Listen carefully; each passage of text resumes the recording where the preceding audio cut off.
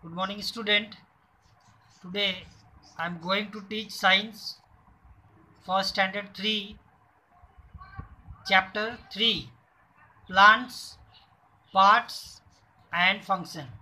Plants, parts and function. Now see, one story is given here. One story of a beautiful flower. One day a beautiful flower. The flower name was Lizzie.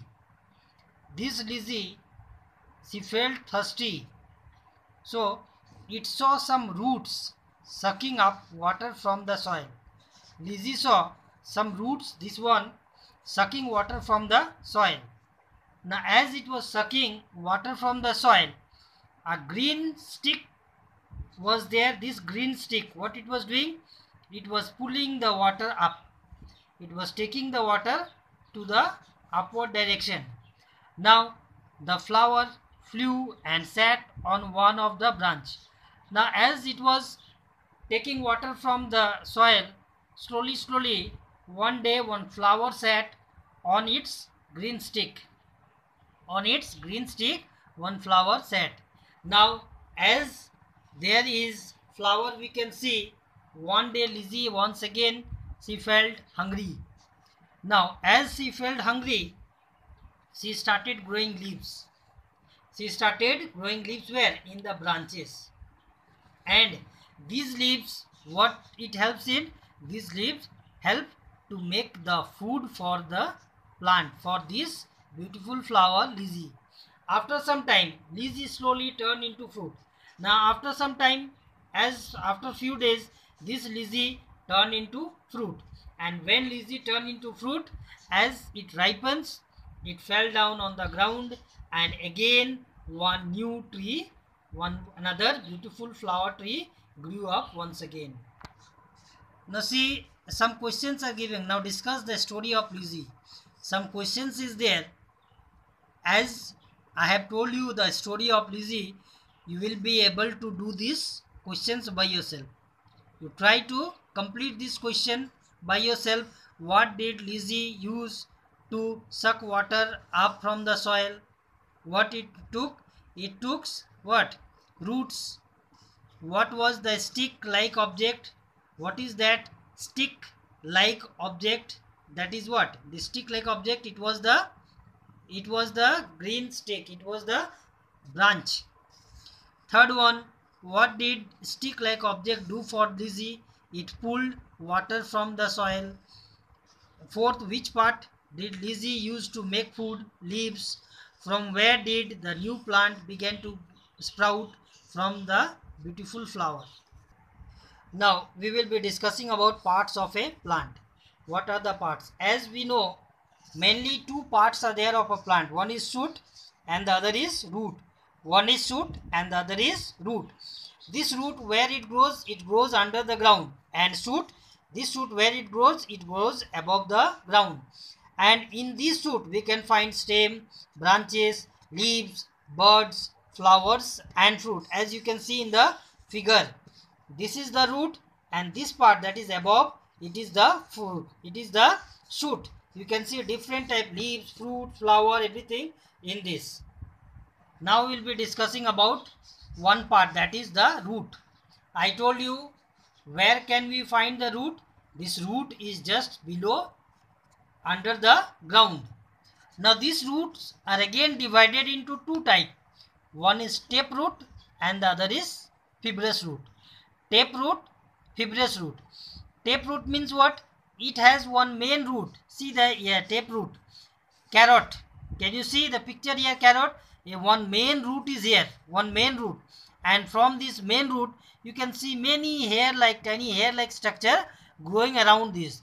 A number of tiny roots grows from it.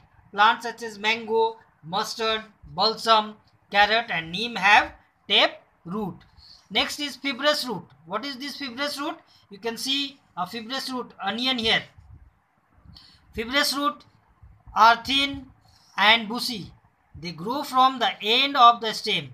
Now see the stem, at the end of the stem, lot of hair-like structure you can see in one place. These are all what? These are all fibrous root. There is no main root. We cannot find any main root like the taproot, no main root is present in fibrous root. Example what? Grass, rice, wheat, onion. These are the example of fibrous root. Now function of the root. What are the functions of the root?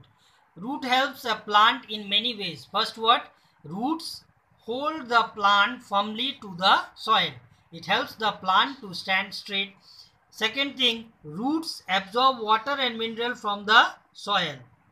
Roots, it absorb water and minerals from the soil. Third one, roots of some plant store food. Roots of some plant, what they do? They store food. Roots such as carrot, radish and turnip are swollen as they have food stored. Carrot, radish, turnip, we can see when we pull it from the ground, we will see the edible part. That edible part stores the food and we eat them as a vegetable or fruits. The second part, that is the stem. As I told you, the stem is found where? It is found above the ground. And the stem, it has many things. I told you, it has fruits, flower, branches, leaves, trunk, many things. Mango and neem tree have strong woody stem called the trunk. You can see one figure. This is the strong woody stem. This is the trunk that is present in the stem. Some plant like grapevines and pea plant, what they do not have trunk. They are very weak. They cannot stand by themselves. They need support to stand upright. Now we will discuss about functions of the stem. I told you functions of roots, now function of stem. The stem is useful to the plant in many ways. First one, it holds the plant upright and support branches. What it does? It holds the plants upright. It helps the plant to stand straight and it helps the branches to catch onto the trunk. Second point, stems bear flower, fruit, leaves and buds. New flowers and leaves arises from the buds on the stem. Third one, the stem spread out the branches and leaves so that the leaves get maximum sunlight to prepare food. You have seen the mango tree, neem tree, banyan tree. You have seen lot of leaves scattering here and there. The stem spread the branches.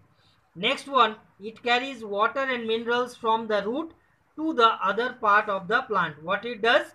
It carries water and minerals from the roots, and from the root it is transported to the entire part of the plant. Next point, the stem also carries the food prepared by the leaves to different parts of the plant. The stem, I told you, it contains leaves. Now these leaves, what it does? It prepares food, and the prepared food is carried to different part of the plant. Next, stems of sugarcane, potato and ginger are thick as they store food in them. Sugarcane, potato, ginger. They are edible. We eat this stem. And last one, the stem of some plant also helps in reproduction. The stem of some plants also helps in reproduction.